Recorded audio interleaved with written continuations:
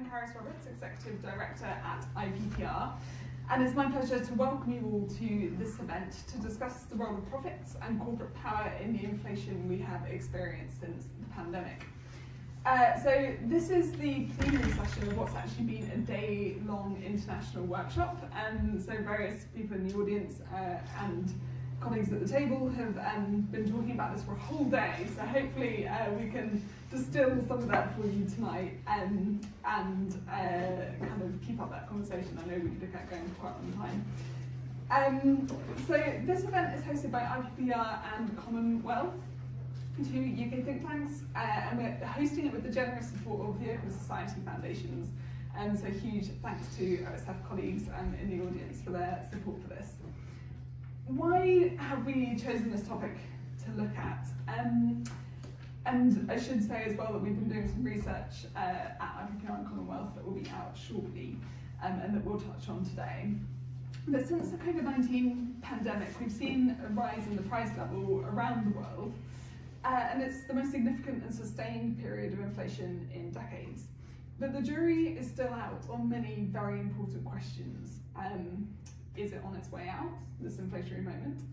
How do we tame inflation, and what even caused it in the first place? And one of the things that we found really interesting at our think tanks is to think through what does this moment tell us, and what does it tell us about the economic models that we've been operating on, and the implications for policy if actually they're not quite so useful as we might have thought. So tonight we're going to discuss these topics with leading global experts.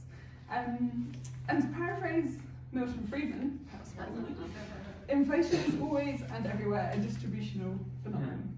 The cost of rising prices have to be borne by someone, whether it's companies, their employees, the government, and increased costs to consumers have to flow somewhere. The cost of bringing inflation back under control also have to be paid by someone. So at its root, inflation creates winners and losers, and that means it's about politics, not just economics. And we're hoping to get into both of those tonight. We'll open with remarks from our panelists of about 5 to 10 minutes each, and then we'll open out to question and answer with the audience. We do have some roving microphones, so I'll try and bring as many of you into the conversation as possible. Your cooperation in being brief will help us with that. So to introduce our panelists, so to talk about the shift in understanding of the connections between cost shocks, profits and inflation, we have Isabella Meagher. Isabella is an Associate Professor of Economics at the University of Massachusetts Amherst and an Associate in Research at the Fairbanks Center at Harvard University. Her first book, How China Escaped Shock Therapy, the Market Reform Debate, is the winner of the Joan Robinson Prize and the Keynes Prize. To talk about rising corporate concentration and its consequences, we have Eeckhout. I probably mispronounced it, haven't I? Despite asking you. So Jan is a research professor at the Barcelona School of Economics at UPF and Professor of Economics at University College London. He has teaching and research interests in macroeconomics with a special emphasis on the labour market. He's also published an excellent book, The Profit Paradox, looking at the macroeconomic implications of market power. To talk about the policy and political response to this and how it affects wider civil society, we're joined by Meagher.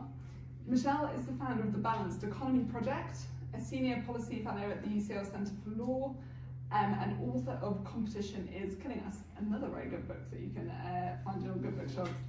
Meagher formerly worked as a lawyer and is an expert in competition law and corporate governance. And then finally, to put these issues into the wider economic and political context, we're joined by Soumaya. Soumaya is the economics columnist for the Financial Times, recently joining from The Economist, where she covered economics, trade and globalisation for 8 years. So fantastic panel to kick us off tonight. I'm going to turn to each in turn, and Isabella, I wondered if I could start with you to get us into this inflation topic. Thank you so much, Carys. Let me start by thanking the organizers. I'm really thrilled that I guess like almost 2 years into this inflation, we all got into one room internationally to share perspectives and share our analysis of inflation. In fact, I'm thrilled because I think the ways in which we interpret the return of inflation really matters. It matters for what happened, but it also matters for policymaking, and it matters for where we are moving. Some of you might know that I have been using the term seller's inflation to try to make sense of the return of inflation. In fact, the term seller's inflation is not my own invention. It's the invention of Albert Lerner in the 1950s when they were dealing with a similar kind of inflationary dynamic. And what Albert Lerner was arguing is that there's nothing inherent in wages or profits that would rule out that either one of them can be the driver of inflation. So we all know that wages can be drivers of inflation, but basically it could also be the case that profits are the driver of inflation. Now the question is, of course, we have seen very stable kind of price environment for about 2 decades or so, at a time when corporate concentration was already incredibly high, as Jan's impressive empirical research has documented so carefully. So then the question becomes, why is it the case that within this same kind of institutional arrangement, you suddenly see firms start hiking prices? And what we are arguing in joint work with Evan Wassner, who's actually also in the room, is that there have been massive cost shocks in systemically important sectors like energy, food staples, raw materials, and transportation that came about through the pandemic and the war in Ukraine. And that these cost shocks have corresponded to an explosion of prices and profits in these specific kinds of sectors. So if you take the example of the energy sector, you have had the massive shocks that I think are all obvious to everyone that have resulted in massive increase in prices, and along with this massive increase in prices, a massive increase in profits and margins. But in these sectors, firms are actually not setting prices, even though they are very large, but by and large, they are some sort of price takers in a very financialized, very complex kind of market. However, the question then becomes, very much in line with the Milton Friedman quote that has been just shared, if these important, systemically significant goods are becoming more expensive, who is picking up the bill? And I think what we have seen is that by and large, the corporate sector in most countries has been in a pretty good position to fend off what presented itself to the corporate sector as a cost shock by passing on not only the cost increase, but actually keeping profit margins more or less stable. Now, why is that the case? We argue, after reading many, many earnings calls and trying to understand how corporate leaders are thinking about this, that these cost shocks themselves have coordinated the price hikes in the sense that when firms in a sector know that all competitors are facing the same kind of cost shock and they're pricing to keep certain target margins more or less where they are, then they respond to this cost shock by hiking prices such as to hit this target margin. So the cost shock itself becomes a coordination mechanism for price hikes. You might ask, well, but how about the demand side? And what we glean from reading corporate earnings calls is that what corporate leaders have observed is that in the context of these emergencies, in the context of these shocks, consumers have been more willing to pay higher prices because they have perceived them as kind of logical, in the sense that they have seen these shocks. Let's say they have seen grain prices shoot up because of what happened in Ukraine, and then they go in the shop and buy a package of pasta, and they see the price went up, and they go like, yeah, of course the price went up, we have this huge grain prices. And they have no way to judge what the amount of cost of grain in a package of pasta is, but their mindset has changed, or to put it more technically, the elasticity of demand has changed. Of course, an increase in household income in some instances has also helped to sustain this demand, but an increase in the budget alone, I think, would not have been enough to encourage consumers to absorb these higher prices, or at least that seems to be what we get from many of the earnings calls reasoning. Now, of course it is the case that not all firms have been equally well positioned to pass on these cost shocks. So therefore we see, or this is one of the reasons, I mean, we still need more research, but we see a large heterogeneity across firms and across sectors in terms of what happened to margins. But what is important to keep in mind is that if you have a cost shock, and in response to a cost shock, a profit margin is kept stable, this actually means that profits go up. This is like when you go buy a house, which, I don't know, these days it's always a bit of a touchy issue, especially among younger audiences. But imagine you were in a position to buy a house. Imagine, as the economists say, let's assume you could go out in London and buy a house for £200,000. Let's assume, for the sake of the argument, and the brokerage fee is 3%. Well, I mean, then you would pay a brokerage fee of whatever, 6,000 pounds, right? Now let's assume you actually have to pay £1 million for your house, which might be a slightly more realistic assumption in the London context, but the brokerage fee stays at 3%. Well, then obviously you're paying a much, much higher brokerage fee, even though the percentage has stayed the same, right? So the exact same kind of effect happens with profit margins, cost shocks, and profits. I'm dwelling on it. So the labor sector of the economy ends up experiencing a collapse in real wages, which we have seen across European countries in a pretty pronounced way. For example, in Germany, which you can probably figure that I'm from Germany given my thick German accent. So if I look at the German time series, I can see that in the context of disinflation, we have seen the most dramatic collapse in real wages that we have seen since the beginning of this time series. It goes back to the 1960s, okay? So eventually, workers will fight back, right? They will fight back against the decline in real wages, against the decline in living standards, against the declining purchasing power. So eventually, we get a catch-up in wages, which is what I would argue is the third stage of this inflation. After cost shocks have been translated into generalized inflation through sellers inflation, eventually you get conflict inflation as workers start to fight back. Now, maybe after I've tried to explain what sellers inflation is, it might be useful to say what sellers inflation is not, because there has been, as I say, a huge amount of confusion. So sellers inflation is not greedflation in the sense that greedflation is typically thought of as a sudden change in attitude on the part of corporate leaders that maybe as a side effect of COVID or something might have become more greedy. That's not my theory. I mean, some sophisticated epidemiologists might come up with that side effect. That's not me, okay? Also, greedflation is typically associated with the idea that margins would have gone up across the economy. We argue that margins have gone up in some systemically important sectors, but they have not necessarily, for our argument, gone up across the economy.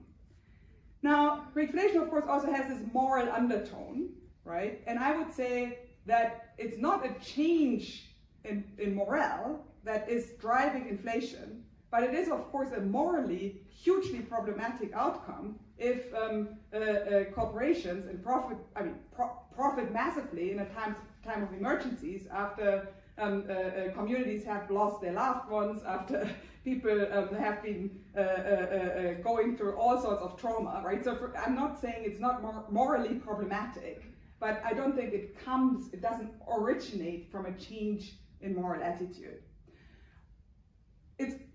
Sellers inflation is also not about an increase in corporate concentration. Rather, it is about a change in the competition dynamic that happens because of these shocks and these overlapping emergencies in a given institutional kind of structure. So if this is the case, why would it then matter that we talk about sellers inflation? Well, first of all, there is the question of who wins, right? I think I have already illustrated that basically up until the conflict stage, the corporate sector wins and the labor sector loses from a functional income distribution perspective. And what's happening in the conflict inflation stage is open. If we try to fight conflict inflation by hiking interest rates, we basically aim at preventing the wage catch-up, which might amount to cementing a redistribution of income from the from the labor to the corporate sector. But there's also a change in personal income distribution, because poorer people tend to spend much more of their money on essentials, on housing, food, transportation, utilities. Now these prices have gone up disproportionately. So simply from these sector-level price shocks, we already get a redistribution of personal income. But there's a third dimension. There has been an increase in profit flows, and these profit flows are incredibly unequally distributed. We have forthcoming work on the fossil fuel sector where we can see how basically the top 1% very disproportionately benefits from this. So this is to say rich households actually have their inflation burden compensated from profit flows. Now you could say, okay, this is an interesting story about the past, inflation is easing, everything is back to normal, things are nice, and we can all sit here and have drinks and be relaxed. I would argue we are in an age of overlapping emergencies.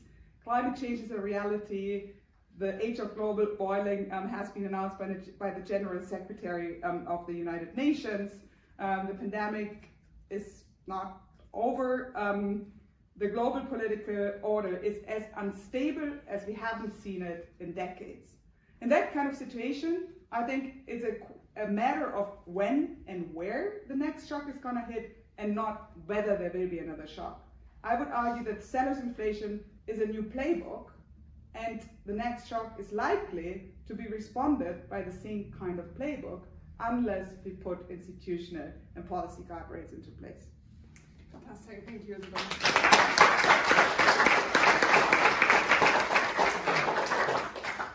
Yeah, and your work has really pioneered the study of market power. What's your perspective on this?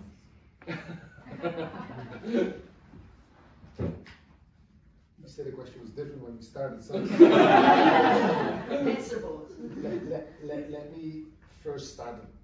What is market power in the first place? At least what we see is that starting in the 1980s, there's a change in what we observed in terms of dominance of firms, and there's different ways to measure it. It's like the old style concentration ratios. There's ways in which you can measure it through what we call markups. There's ways in which we can measure it through profits. There's ways in which we can measure it for publicly traded firms in stock market valuations. And what we see in each of them is that there's a steady rise starting in the 1980s.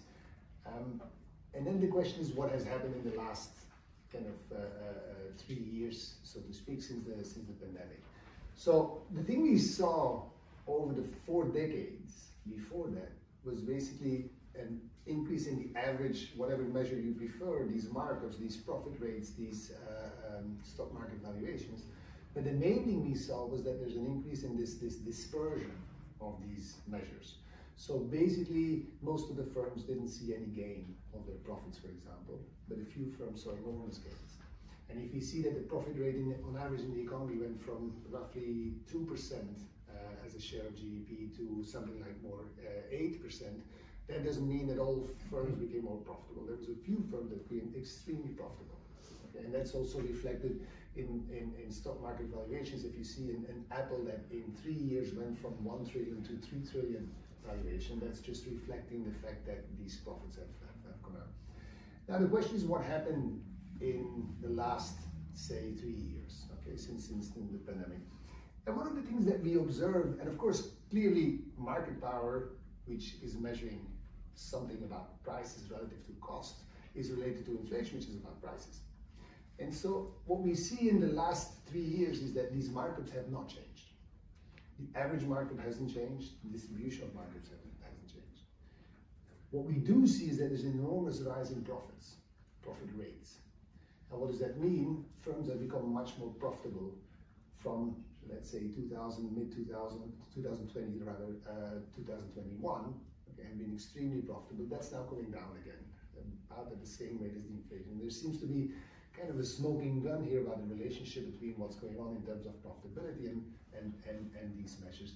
But remember that if the markups don't go up, what are markups? It's basically the price at which you sell something and how much relative to how much it costs to produce this. Okay, so this is really price relative to cost of production. And then if that's flat, that can't really be just purely because of exerting market power by these firms. But at the same time, what are profits then? Well, profits take into account much more than just the cost of production. They take into account investment, they take into account R&D, they take into account marketing and advertising, and they take into account inventories. And so what has happened is basically that over this period, when we had this perfect storm of the war in the Ukraine, the supply chain shocks that we have observed, during that perfect storm that has basically led to a disequilibrium, if you want, of supply and demand. There was much more demand than there was supply. That basically firms have been adjusting not so much their price relative to their cost ratio. What they've been adjusting is their investment, their inventories. Okay, and that's basically something that we see in the last 3 years. So basically the rise in prices, that doesn't mean that prices haven't risen, okay, because prices have risen, but also costs have risen for these firms. And that's, if you want, kind of the story of the last 3 years. That doesn't mean also, by the way, that we expect market power not to change in the future. One of the reasons why we, for example, we don't see huge rises in the stock market valuations. We saw huge rises in the beginning of the COVID crisis, but then they came down immediately, is of course that the response by the government was to increase interest rates. And the stock market valuation is a combination of two things. It's basically the expectations of future profits, but it's also the rate at which you discount the future. If interest rates goes up, you discount the future more, and therefore you should see a lowering of the stock market valuations. The fact that stock market valuations have remained more or less constant means that we still expect, or investors still expect, higher profits, but they see they have to discount them more. So basically it's the higher interest rates that lead to this stagnant outcome in the stock market valuations. Why do we care about these measures of market power? Well, in the long run and over these 4 decades that we've looked at, one of the big kind of issues is that this has enormously wide, economy-wide implications. You could say, from a point of view, and you hear this by politicians all the time, it's great that the stock market is very high. Okay, it's good news. It's reflecting the fact that the business sector is doing well, and all of this is eventually ending up in the rest of the economy. The problem with that is what we see is that if profits are high because of market power, lack of competition, what this leads to is a number of implications in the labor market. One of the things that we see consistently over the last 4 decades is a decline in the labor share. So the expenditure on labor as a share of GDP has declined.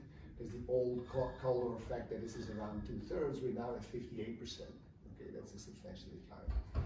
Related to that is the stagnation of wages that we observe. So we see that wages relative to productivity until the 1980s grew at the same rate.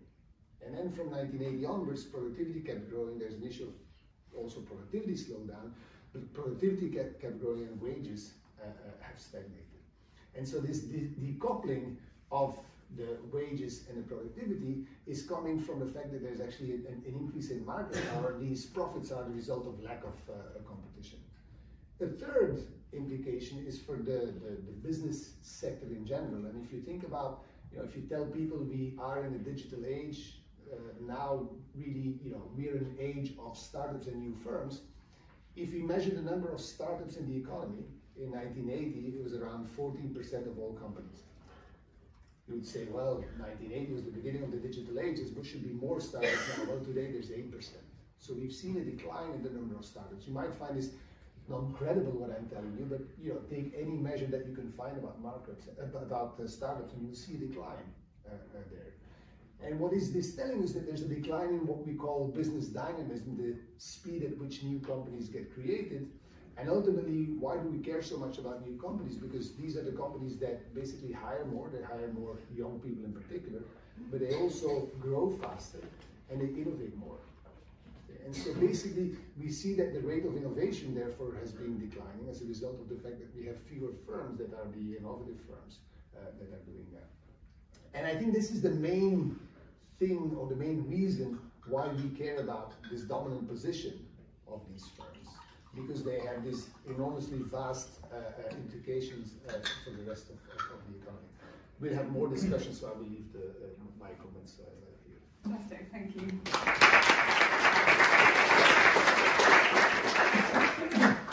Michelle, can I turn to you next on the policy and political reforms?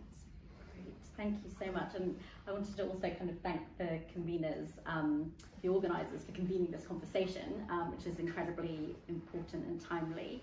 And I'm going to take a little bit of a step back and have a think about what competition policy has to say about some of the issues that have been raised. I'm going to go back into the history of antitrust policy, because if we look at the what stimulated the Sherman Act in the US, the kind of canonical antitrust law, it was a concern around power. It was concerned around power of particular firms, and it was really created to regulate the existence of these railroad and oil monopolies. And what's interesting there is that it was fundamentally about distributional questions. It was about the politics of how the economy runs and for whom. And it was very explicitly about power and the freedom of the corporate power and the freedom of the citizenry. And we've come quite far from that vision of kind of corporate regulation to where we are now. But what's so interesting to me about there are many aspects that are interesting about this conversation and Isabella and others' work, but it's bringing us back into this frame of thinking about systemically important firms and systemically important sectors. And this is important for a couple of reasons. One is that the public understands that framing, which I think in many of these kind of policy conversations is something that we should hold on to. They understand it most recently from the discussions of too big to fail and other kind of such framings from the 2008 crisis. And I think that it also kind of that starts to create like a bit of public legitimacy for why we might then intervene in quite substantial ways. Now, although the Sherman Act and other competition laws were created or stimulated by a concern around the existence of particular firms, that's not actually the law that we ended up with. We ended up with a law that was concerned with abuse of dominant position, not dominant position or monopoly itself, and was concerned very narrowly with conduct. But again, if I go back kind of a little bit further in history, originally we regulated corporations based through their incorporation license based on at the firm level, and we were very concerned with their systemic importance and their kind of impact on the public interest. So, for example, those early corporate licenses would forbid cross-ownership amongst firms, cross-directorships. They limited the amount of debt that a firm could take on. All sorts of limitations we put on the corporation because we were corporate wary. There was an understanding that the corporation is a consolidation of economic and political power, and therefore a potential threat to the state and to the demos, and that therefore it needed to be kind of regulated quite substantially. And one kind of interesting side fact is that when we ended up with the antitrust law in the form of the Sherman Act, at the same time Congress was debating a federal incorporation law instead. In the US, firms are incorporated at the state level, and that's led to a race to the bottom. So most publicly listed companies in the US are incorporated in Delaware, where the corporate governance and corporate responsibility regime is at its lowest kind of common denominator. So what I'm kind of getting at here is that we can try to get to firm power through tax, through corporate governance, through antitrust, and originally these were kind of done in quite a systematized way, and we are going after all of these different manifestations of corporate power separately, whether we're trying to get it through environmental law or labor law or whatever it is. I think that there's some benefit to starting to think more holistically, and to me the kind of systemic importance framing helps us think about why we might do that. The second kind of point, and I think this is fundamental, is that what this means is, particularly for competition policies, we need to talk about power. What is it? When does it show up? How does it show up? Competition law has been obsessed with a very narrow understanding of power, which is power over price, specifically raising price over marginal cost. But the irony is it never saw that anywhere. In no case, very few cases could actually point to a market or a firm that even had that power. And we had, for example, hardly any excessive pricing cases or price gouging. This is not the kind of framework in which competition law would analyse power, and I would argue it's one of the reasons, our unwillingness to see even power over price is one of the reasons that Isabella faced a kind of vilification online when she had the audacity to kind of talk about this, textbook 101, what is monopoly power? It's monopoly power over price, but we never actually see it. What's interesting is that this idea that this is what competition law is limited to, power over price, is not actually written into the law itself. The law is incredibly broad. It doesn't say anything about consumer welfare, it doesn't talk about efficiencies, and the EU law definition of dominance references the power to act independently of your consumers, your customers, and of the market. And to me, that's an open door into which other conceptions of power could be introduced, and it's a door that I hope and I would encourage kind of economists of across all different disciplines to really push on that open door, because when I was coming from this kind of narrow understanding of power in competition law, when I was writing my book, I wanted to understand, okay, what do broader disciplines of economics have to say about power? And there's hardly anything really, except if you kind of go down the rabbit hole of kind of Marxist economics and you're looking at kind of power relationships, and like try talk to a policymaker about Marxist economics, you will very soon be on a one-sided conversation. So I think that there's a huge gap that can be filled. I'm interested in some of what I've heard today around the power of firms' power to insulate itself from cost shocks. Is that an aspect of power that we can look at more deeply? I'm interested in the power to externalize costs more broadly. That's something that I've been looking at in the context of the climate crisis and firms that may be abusing their dominant position by not including the true cost of their raw materials, or even not including the cost of their production processes in price. So how can we start to be a bit more holistic in the way that we look at power? And the third point that I'm going to make is just that the competition policy is an extremely powerful policy lever. It's one that the firms take incredibly seriously, and they do so because, for I think a couple of reasons. One is that competition agencies, unlike pretty much any other agency, have the power to fine companies up to 10% of their global turnover. So that is something that firms are going to take extremely seriously. The second thing is that the thing that firms love to do is merge, and they have to ask for permission to do so from the competition authority. So that is like a very powerful leverage point, or kind of regulatory touch point, at which we should, I think, start to incorporate some of the concerns that we've heard about on this panel and more broadly today. And those considerations are absolutely not being taken into account currently. There's also, I think, a political opportunity here, because the area of antitrust policy and competition policy is undergoing a real kind of revolution around its very core tenets of what it means, and this is progressing to different extents in the EU, in the UK, and certainly in the US. So this is a kind of moment in which to have these conversations and redefine what do we mean by power. I think it would be a kind of a waste not to do that. Thank you, Michelle.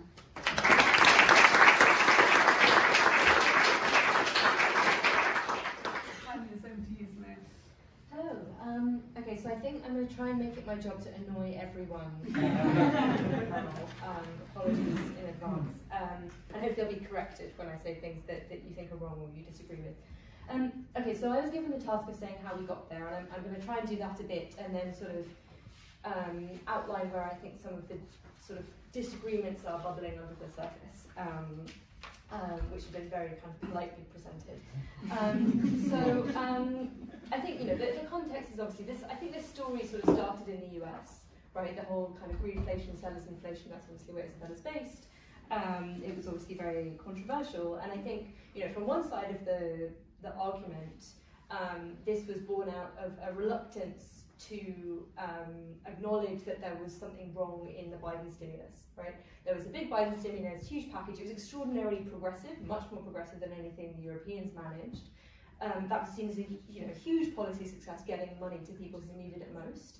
And so the idea that that could then have triggered this huge inflation, that there could have been too much demand in the system, that was just extraordinarily, people were very reluctant to accept that. That was a very difficult message to swallow. So that's kind of what one side thinks of the other.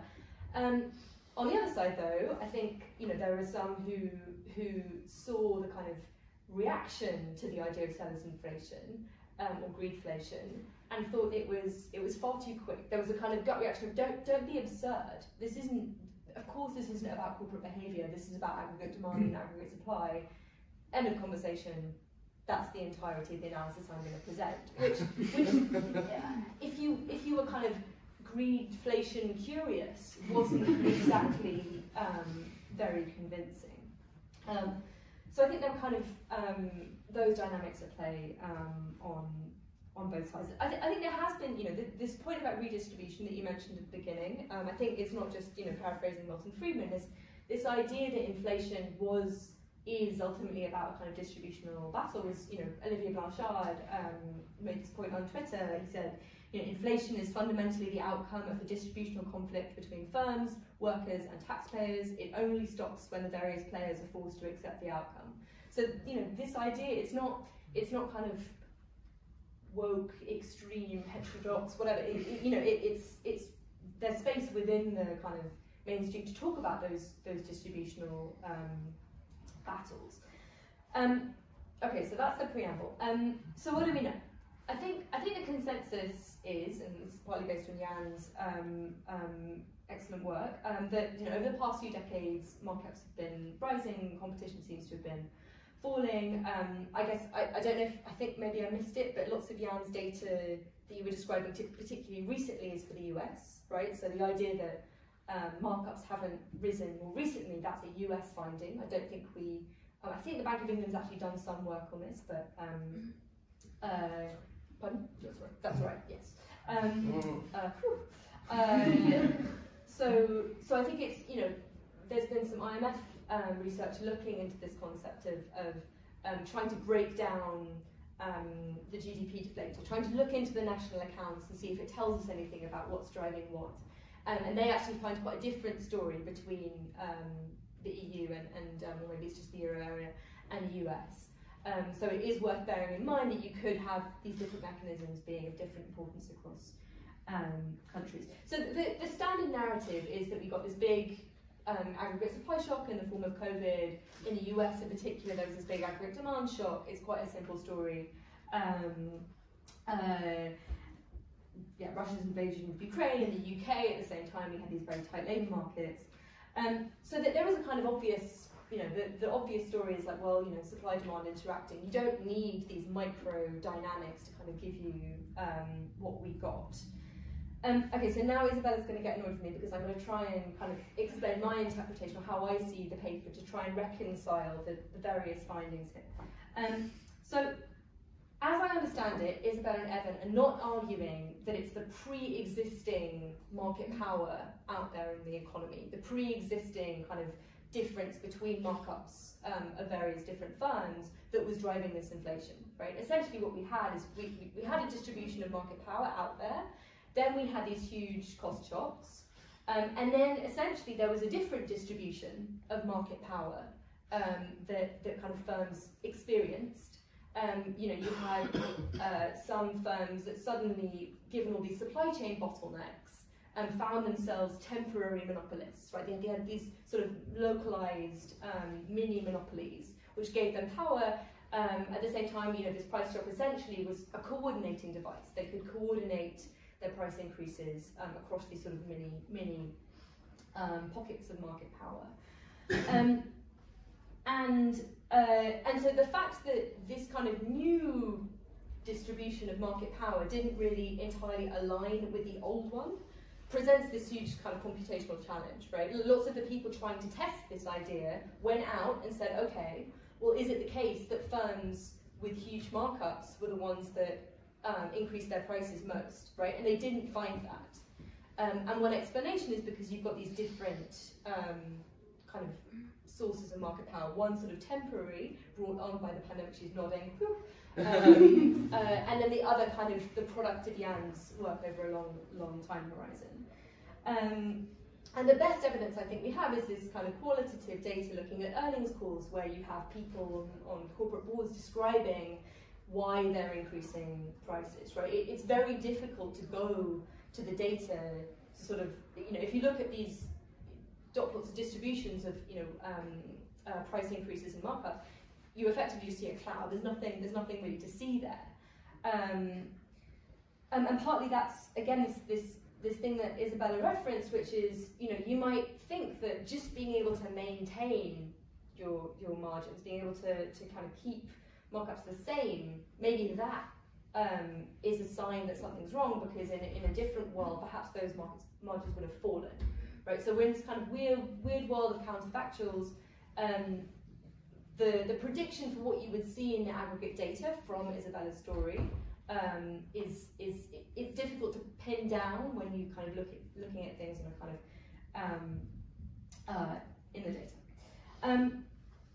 So I think the kind of the challenge when sort of assessing what's going on here is that, again, if I'm interpreting Isabella and Evan correctly, they're not claiming that this is the whole story, right? They're claiming it's part of the story. I think there is a role of aggregate demand in what they're saying, which then obviously kind of means that you're in a very fuzzy territory of like, okay, how much? At that point, I think, a central banker would say, well, let's write down a model and try and, is it 16.3%? Is it 34.7%? To sort of try and quantify, well, how important do we think these two different things are? Because if seller's inflation is 0.4%, then it's a neat idea, but does it really matter, and should we overthrow our entire framework? So I think when, we kind of need, if we want policymakers to think about this kind of more seriously, I think we probably do need better ways of thinking about the estimates of okay, how important is this actually relative to the traditional stories that we're used to telling.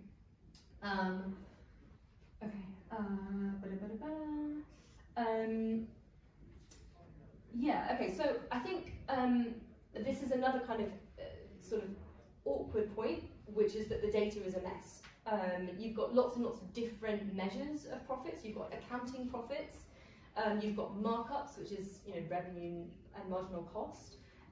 You have like a fuller definition of profits, and things are kind of moving around in kind of difficult ways. So Jan will kind of explain this better than me, but one danger you have when looking at the accounting data in the national accounts is that, well, what if firms have what if they had lots of inventory that they were sitting on, and then the pandemic came along and they said, okay, well, we have to sell it all because we can't, demand through the roof.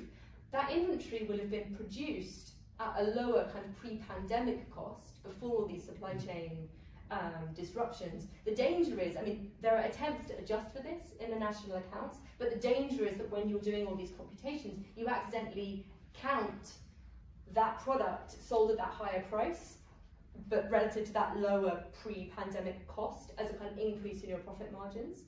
And actually that's like a slightly different mechanism to the one being described.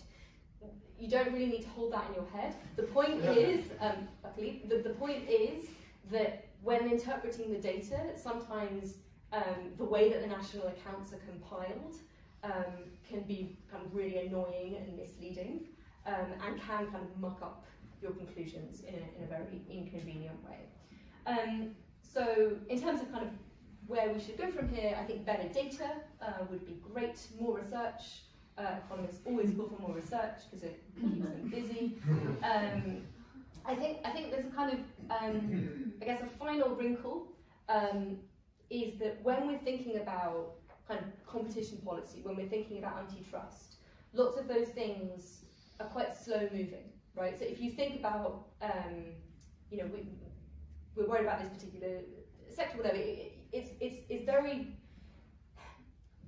you think about that through the lens of the trends that Jan was describing. You think of that through the kind of long run, we have to gather data on how firms in this industry have behaved over the past 3-5 years, right? Whereas the kind of temporary monopolies, that have been generated by these shocks can come up quite quickly.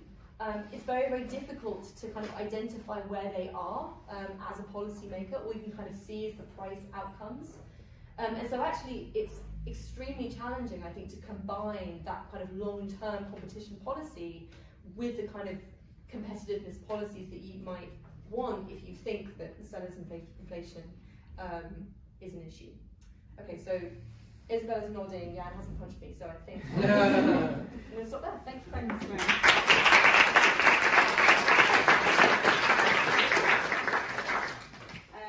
Now, I have tons of questions, but we have limited time, so I'm going to open it up to the audience and ask both people in the audience and people on the panel to keep their answers quite brief so we can get to as many as possible.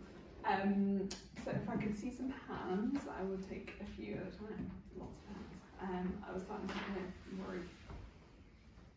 If you say who you are, perhaps as well. Thanks, Carys. Rory McQueen, United Union. Microphone not working. Can you hear me? Rory McQueen, United Union. Thank you, everybody, for a very interesting talk. Soumaya just referred to the measurement issue, and I was just going to bring in another potential one, which is the ONS's profitability bulletin comes out quarterly and reports return on capital employed, adjusted for depreciation, but it's capital at replacement cost. So obviously this is a situation in which if I'm a business owner, all of my capital is immediately worth more, and in that situation the ONS constantly refers to a basically flat profitability trend. And in that situation, I suppose the question to Isabella and perhaps Jan is whether this idea of flat profitability on this measure, which is the one that gives rise to the FT headline of no greedflation every 3 months, is what you would expect to see, given in the national account sense this is supposedly an external shock and there's very tight labour market. But actually this profitability is flat, but on the basis that capital is constantly being revalued at much higher prices. In fact, sorry, rambling, but if anyone else wants to talk about Marxist distribution rabbit holes, then I'll be outside. Thank you. If I can see hands again, I'll go to Melanie at the back. Hi, Melanie with Commonwealth. At Commonwealth, we're releasing a report soon that makes the argument for public power generation through public enterprise as a way to perform both necessary socialization of investment decision making, but also as a tool for macro stabilization, because public ownership can allow for more flexible price setting and also lower price setting.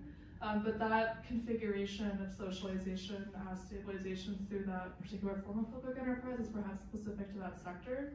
But I'm curious, this perhaps tailored to both Isabella and Jan, if you see other sectors where transformation of ownership through also different forms, not just the public utility model, might be a useful aim of progressive policymaking.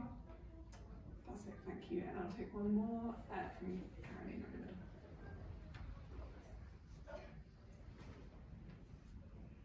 Thank you for this great panel. I think my question is hello.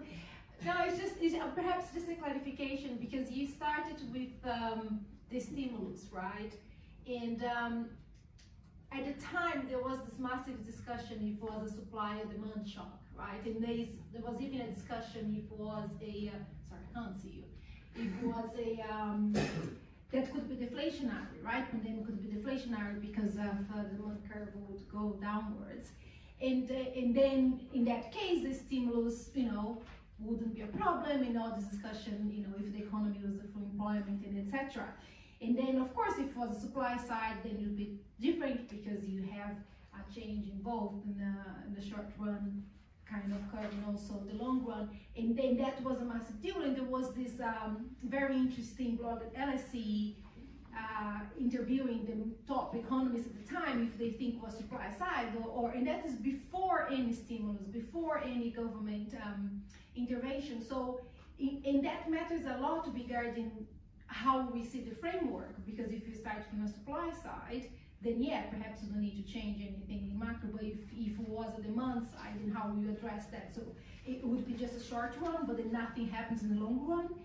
So I just wonder, why you started with the stimulus and not with the macroeconomic framework regarding how to understand what would happen to inflation before any government intervention? It's too much? sorry. I mean, we can talk later. We talk later. Okay. I might take one more then if that's Carsten. Thanks. It's Carsten Jung from IPPR. My question is, can we imagine a few very specific things we could change in the near term? And concretely, one would be on measurement. So the Bank of England, base a lot of their decisions on inflation policy on earnings calls, and sorry, not earnings calls, on wage data. That would be, maybe that's already the answer. Already on labour market data, right? It's one of the, and same with the Fed, one of the most closely watched indicators.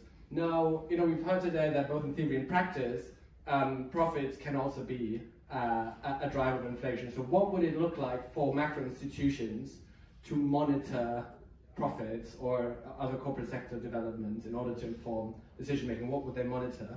And also just to throw something at Michelle on policy, you mentioned like the Digital Markets Act and the UK Digital Markets Bill being more forward looking.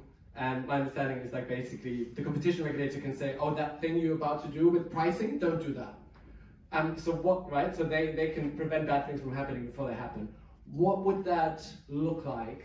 That competition policy look like if we expanded it to other sectors such as, energy or food? Well, just as a policy idea.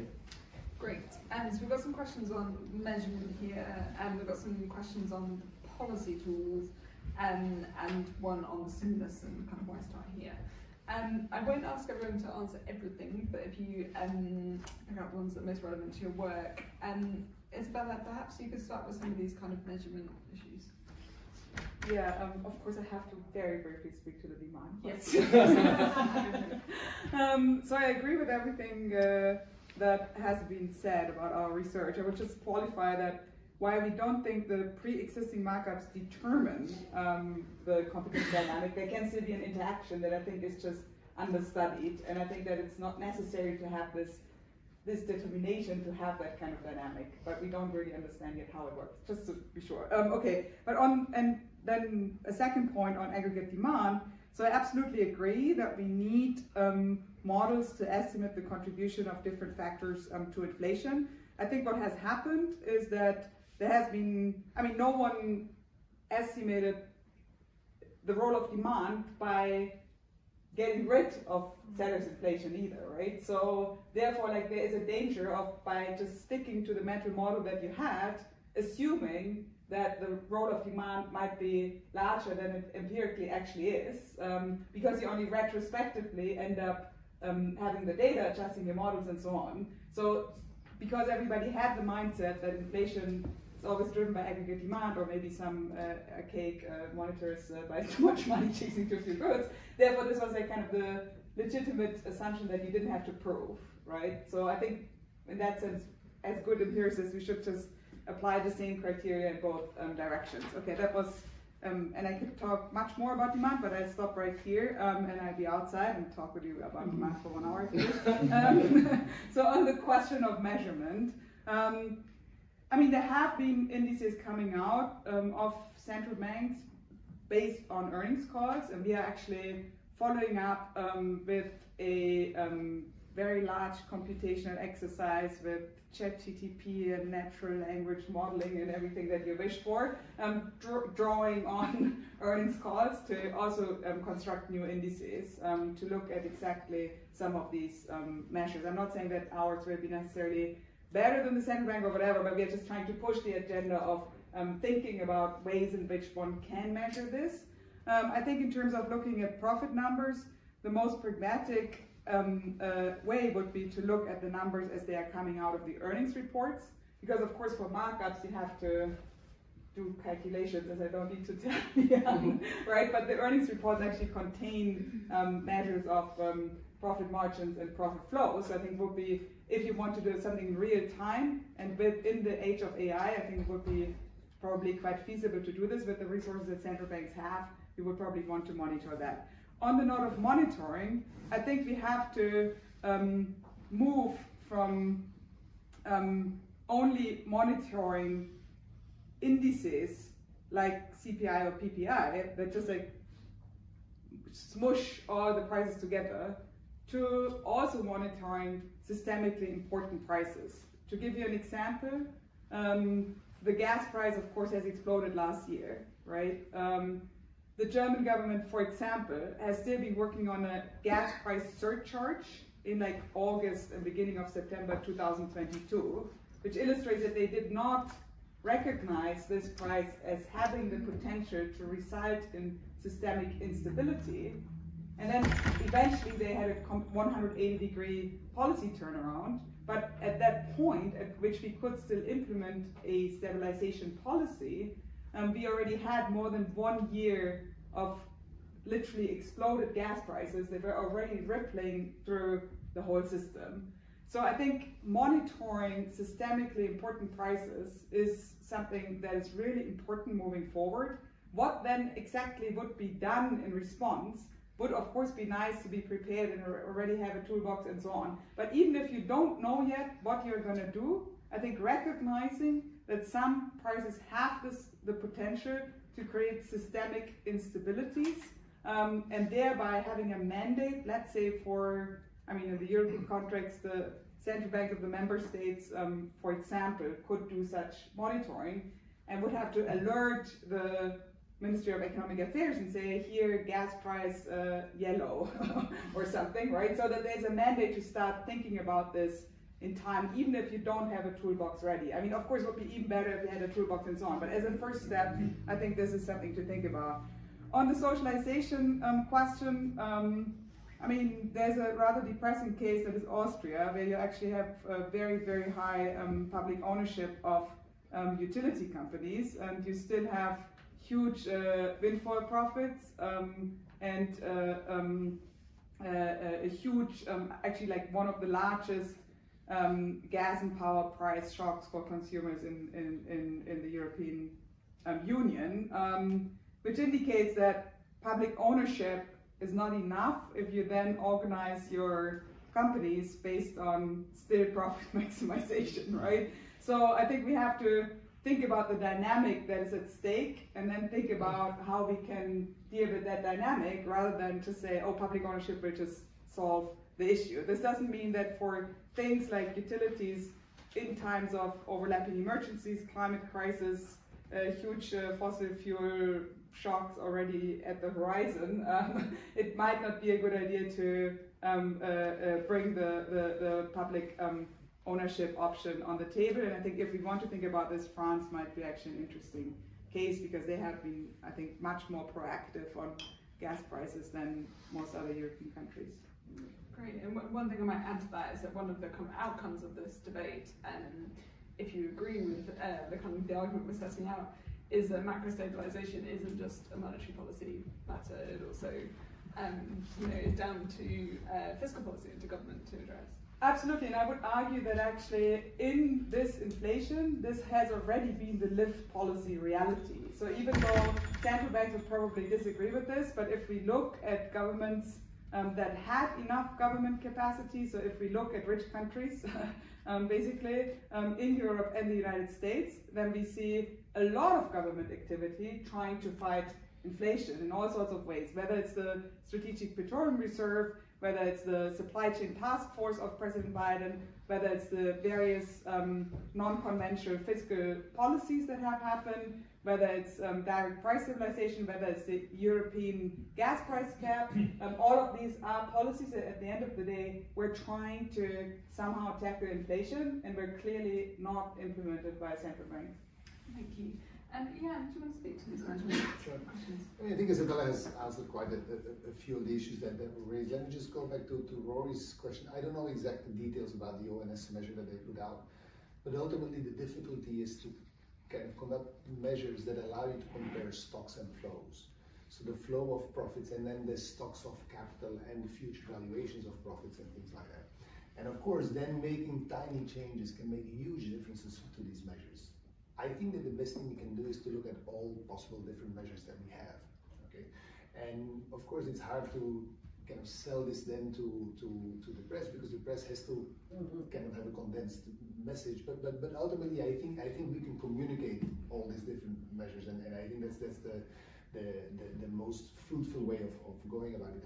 I don't think that, you know, leaving aside the last few years the issue with inflation, but over the long run, I think there's no doubt that market power has gone up, that whatever measure you use, that this has been the case. But in the short run, this may make huge differences. I think it's Melanie who had this question about public ownership and utilities. I mean, ultimately, I think that it's not so much a question of ownership, it's about institutions, especially with competition policy. Let me give you an example of the difference between, you know, freight transportation over rail and freight transportation over roads. You know, roads is supposed to be extremely competitive, freight there, and on rail it's completely monopolized, depending on the country, and there's different issues. Now, if you think about it, you could say, well, the railway lines, they're typically publicly owned, but so are the roads. Okay. Now, there's a difference here, because on the roads we have a separation of the network from the operators. And this is one of the things that we learn from competition policy, in order that, you know, even though we have natural monopolies, which a road network is and which a rail network is, we have a natural monopoly, but we can create competition on natural monopolies by separating the network from the operation. Okay, that's called interoperability. And if you look at the Digital Markets Act that's being voted in the European Parliament, the acts that we're going to have here in the UK, interoperability is key to that. Okay, that's also one of the reasons why typically mobile phone plans in Europe are a lot cheaper than they are in the US. It's not because Europe is more pro-competitive than the US, but just on that one issue, there's interoperability in Europe and there is none in the United States. Interoperability, we have it kind of everywhere, because my phone number allows me to call from an operator in Spain to the United States, to the UK. That's interoperable. I'm able to send emails from different service providers, from, you know, my university to the institute here, to anywhere. I can send emails across different operators, but I cannot send a message from WhatsApp to Telegram. You know, by the way, these guys use an interoperable device, which is the phone number, to identify you, because they need you to be identified in an interoperable way. But they close the ecosystem, if you want, and that's a way for them to create market power. So to kind of come to the conclusion of that discussion, I don't think it's so much an issue about public or private, which may make differences. It's about regulating the institutions that create competition on what we have in this digital economy, very networked kind of goods, and very typically national monopolies that create this market power. And then lastly, on Karsten's questions on the institutions, I think it's important that these institutions, if you think about it broadly, there's fiscal policy, which I will leave on the side, but we have, let's say, the central bank to think about inflation and, let's say, instantaneous responses to price stability in this case. And we have competition policy, which I think of this as being a much more long-run way of dealing with this. These are, of course, closely connected, because what happens in the short run is also has implications in the long run, vice versa. I said this earlier in the discussion that we had. At the moment, we're really heavily focused on this central bank kind of tool, if you want. And I think there's a lot of consensus. While it has many shortcomings, it's actually quite effective in controlling inflation. You might say, how can we have 9% inflation a year and a half ago? That wasn't very effective. Well, you know, the situation was quite unusual, and in a sense, maybe the tools that they've been using were not the right ones, but they have at least, you know, the central bank has been able to respond to that. Instead, if we see what happens at the level of competition policy, there is much less kind of a powerful arm that can act there. Okay, we see that the competition policy, for all the good intentions, is having much less of an impact, and this is, you know, seen in terms of the rise in terms of profits, in terms of profitability, in terms of markups that we've seen in the last 4 decades.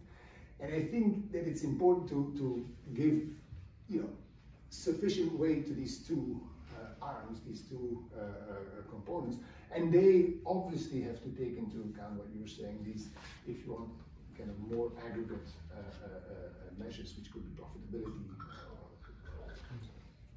Fantastic, thank you. Soumaya, do you want to tackle the stem of this question? Yeah. Okay, so I mean, we can't see the aggregate demand curve, we can't see the aggregate supply curve. You know, confession, I was on team transitory, you know, I didn't think that the inflationary episode in the US would last as long as it did. I think the point, I guess when I brought up aggregate demand first, that was sort of more in the context of a kind of debate about this question, rather than saying that it was all aggregate demand. Obviously, there was a big aggregate supply shock associated with COVID, right? Everything was kind of, there were lots of constraints, things were opening up at different times. So yeah, but we can talk for many hours about those two things outside. In which case I'll go to Michelle on this forward-looking competition policy question. Is that the route we should take? Yeah, I will get to that because I think it's a really important point. But just to kind of again step back a little bit, it strikes me that there's a kind of Venn diagram of inflation policy and tools and competition policy and tools, and these are clearly not completely overlapping.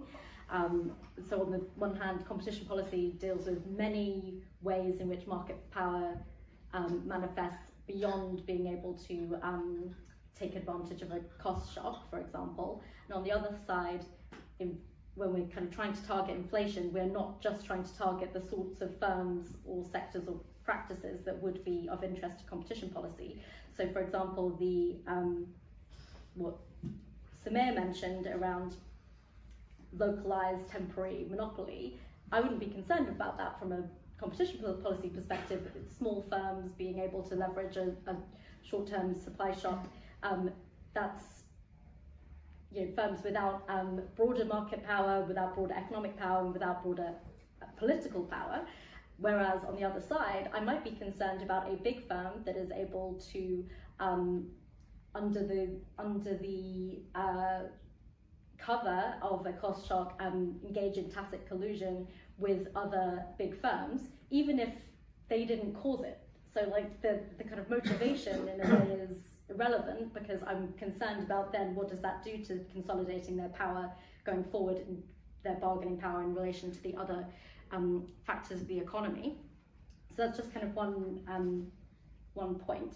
So on the DMA and other such ex-ante regulations, I think what's interesting is, again, competition policy kind of views things differently and views the types of evidence that is relevant differently. So I can kind of understand, and I find fascinating the discussion between Isabella and Jan and others around, how might we build these kind of grand models to understand inflation. We don't need to do that within competition policy, because we are looking quite narrowly at particular firms and particular sectors.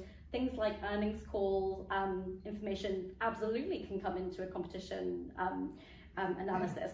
They look at board documents, they look at what they say, then they have the competition authorities have the power to ask for data and ask for information that's not publicly available. They're not reliant only on what data is out there. And so it kind of speaks to a potentially different regulatory model around Carsten's question of kind of what would we then be, if we think about, as I and others have alluded to, a potential for a regulatory regime where we look at systemically important companies across different systemically important sectors.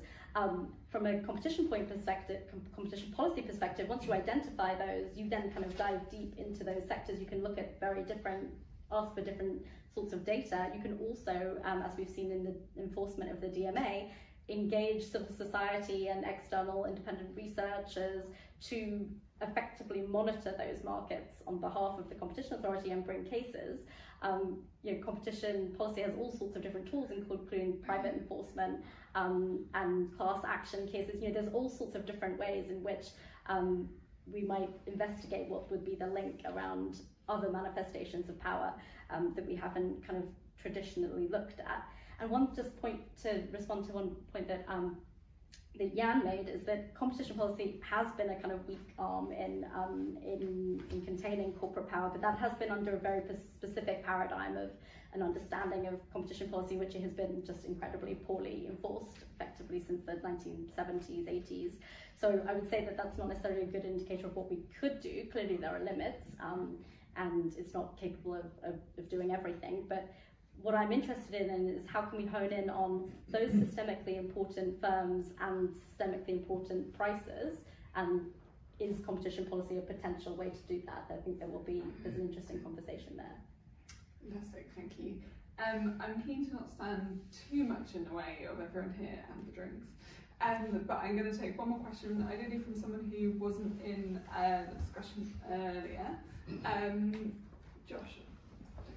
Yeah, I just wanted to ask about recent monetary policy, I guess. It seemed like, Jan, you seem to be implying that central banks take some credit for the fall in inflation we've seen over the last few months, perhaps not. But I guess the more general question to people is, what's your view on what central banks have actually done with interest rates over the last kind of 18 months? And I suppose speaking to Isabella's point around climate change, do we need a bit of a shift in how we think about inflation? If we are we now entering a new regime where supply side shocks will be the more important driver of inflation or long-term sort of inflation?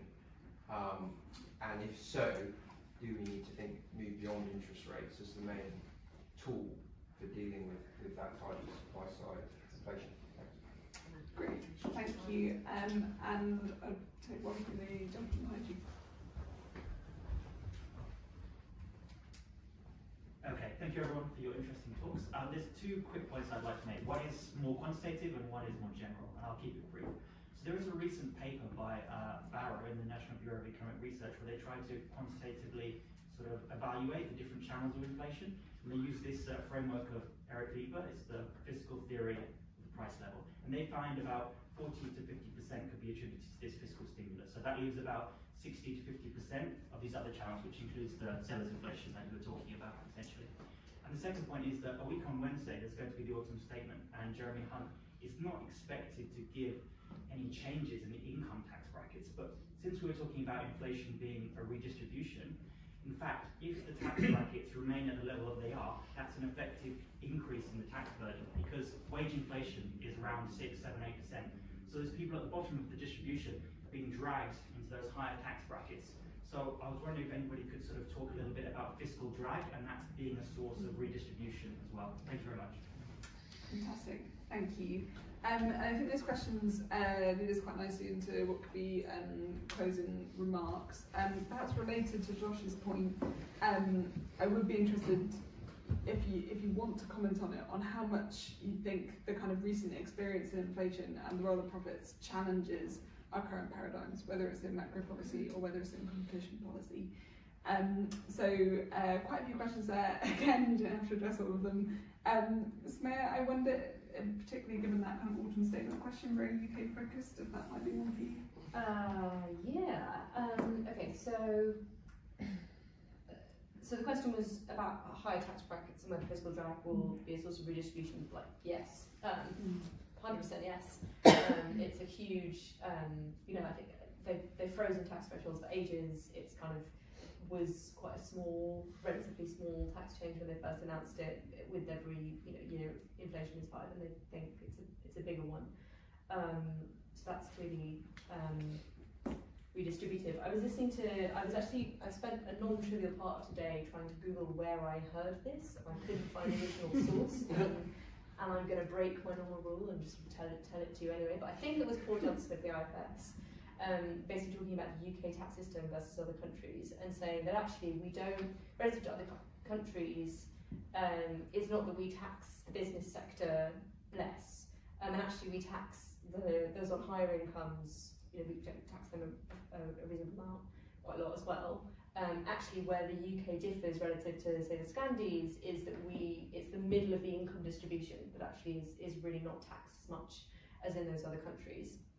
And sure, we get fewer benefits than they do, but that is kind of where the sort of gap lies, which I hadn't really known before I heard that, and it would be really helpful if I could find where he said it. But I think that might be kind of interesting context for thinking about the effects of all of these tax changes coming up.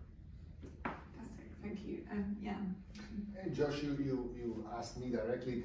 I don't think it was due necessarily, I mean, I don't know, but I don't think it necessarily to the central bank policy. In fact, if you have a supply chain distortion, you basically have shortages, you raise rates, you make it harder to make up for those shortages in the investment. So I mean, I think in the central banks, people have recognized this and are thinking about ways in which they should kind of broaden the toolkit depending on what kind of source of inflation you have. And I don't think people have a good answer to that in central banks, and I don't know the answer either.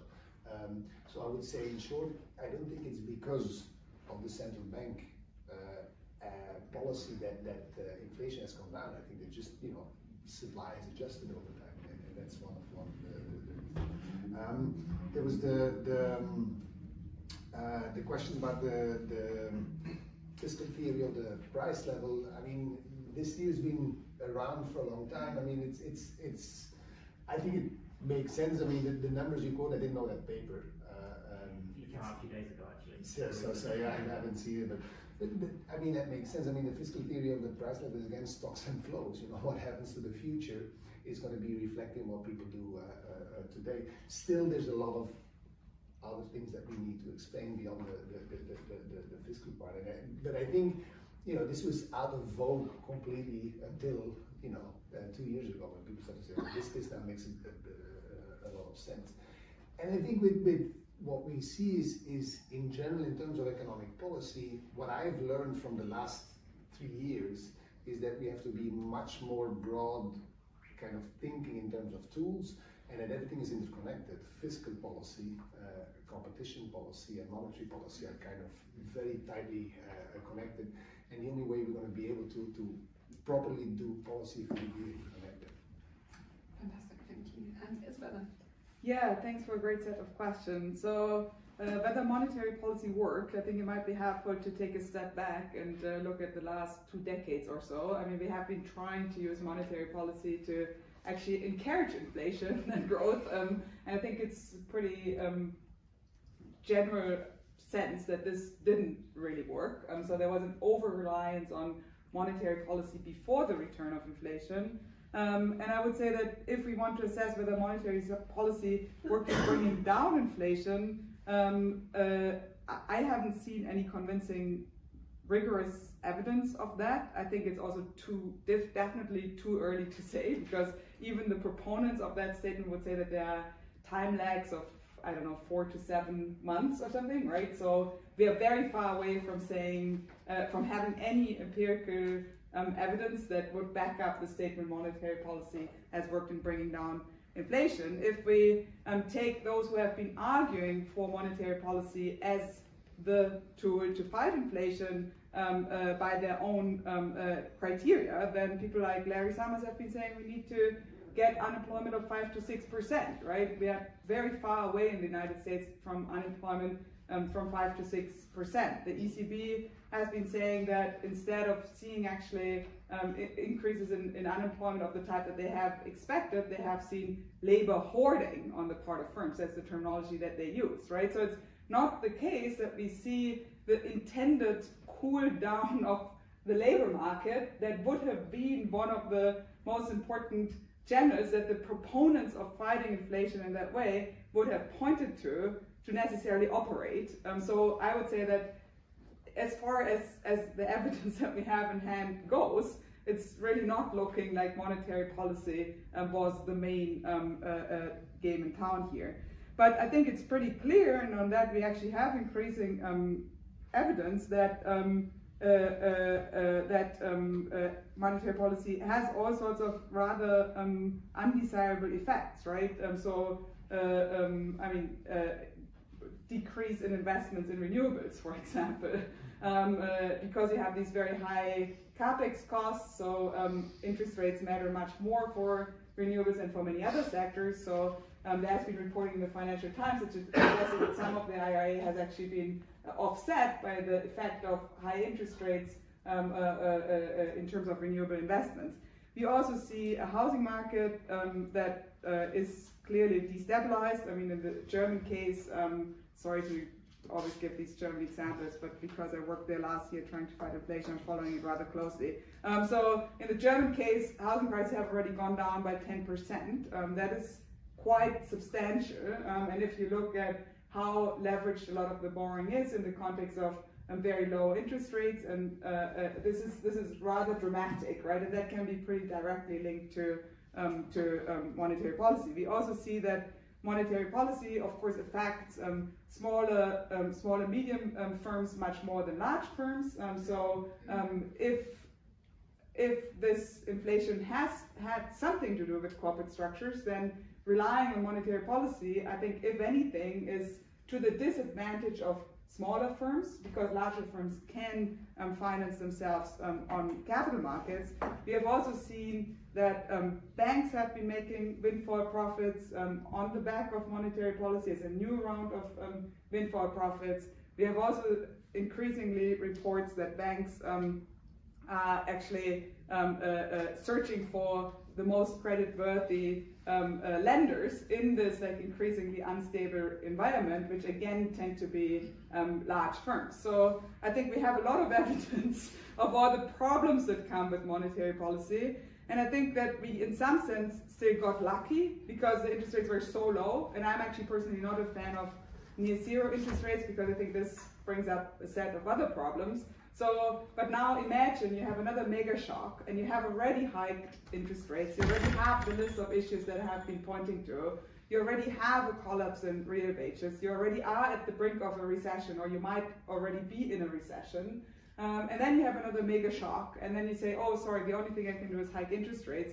I think this would be really not be prepared for shocks that we can already see coming, which is why I'm advocating for a shift to a form of economic disaster preparedness that needs to involve a toolbox. And I think we have to go away from constantly saying, oh, if you are for this, like, I don't know, you think direct price stabilization is helpful, but I think it can only be antitrust, and therefore we don't talk anymore to each other. I think we have to move to like a kind of a all cards on deck approach to really try to think about ways in which we can be prepared and focus on the systemically important sectors that can have this huge systemic implications for the economy as a whole. Thank you, Michelle. Yeah, thank you all for those fantastic comments. So much kind of thought-provoking work being done. I guess where I'm left with on kind of Carys's question on the role of this debate and competition policy in particular is that I see inflation really as a spearhead issue into competition policy. So those of us who've been working for the last decade to try to strengthen competition policy have faced this fundamental issue, which is that people don't see corporate power, or regulators don't see corporate power. Actually, everyday people do see corporate power. And so what's useful is the fact that your work is highlighting, well, here's potential corporate power. Okay, it's an incomplete picture, and it may not be the complete story. But Jan's work has done the same. It's at least giving further evidence to the fact that corporate power is a problem, and it exists. And it's something that competition policy should direct itself towards. And I completely agree that this kind of let's use all the different policy levers that we can to deal with these kind of shocks in different ways, and competition policy can contribute in some limited ways, and it has its own way of working, and one of those ways is that it can target firms and sectors. So let's use that. Let's see what relevance that has for some of the problems and crises that Isabella and others are talking about, because again, it's if I go to a competition policy conference and people will say, well, that's nothing to do with us, like that's monetary policy, that's macro, like we only care about these kind of very narrow things, and ultimately that's just not true, because the policy as enacted has implications. And one of the interesting things from your last remarks is you know, the ways in which monetary policy may facilitate consolidation, and it can do so in lots of different ways, especially when exacerbated by crisis. That's got to be relevant for how we, you know, how activist we are in antitrust policy at a particular moment in time, as opposed to just assuming that we should have like one model that fits all the time and all scenarios. Actually, we need to be taking that sort of thing into account. Fantastic. Thank you. Well, that's a huge amount of food for thought. We do now have some drinks and also some snacks. I know you said you didn't want to relax in the face of overlapping crises. Just a small relaxation before we get back into that. So I just want to say a huge thank you again to OSF for supporting our work on this and this event, to each of our speakers, to Michelle, to Isabella, to Jan and Soumaya, to our audience for fantastic questions and your attention, to the IPPR and Common Wealth teams for putting on this event, particularly Holly and Olivia. And I just want to thank Carson and Chris, who've been leading our work on this at our institutions, and to say if you have questions about this whole agenda or what we're going to publish, then find them next. But huge thanks, and do join us for a drink.